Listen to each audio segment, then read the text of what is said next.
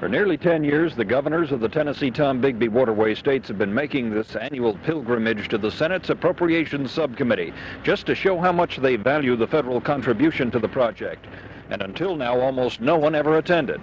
But with the Tenn-Tom on Jimmy Carter's endangered project list, the audience, the television networks, even the senators turned out to hear the defense. All I can say to Mr. Federal Government is that the people of Mississippi are living up to their part of the agreement, and we expect and hope that the President and all of our people here on Capitol Hill will see that they do not let us down.